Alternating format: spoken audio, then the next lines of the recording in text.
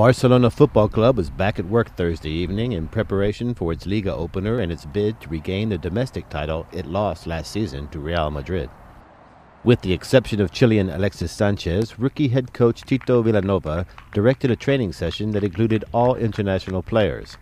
Barca's Brazilian player Adriano Correa discussed life at Barcelona under Vilanova. La verdad que el trabajo está haciendo lo mismo. He's doing the same as far as the work is concerned as we did with Pep, and the philosophy continues to be the same. I don't expect much difference between Pep and Tito. No habrá muchos cambios de lo que hacía Pep para el Tito.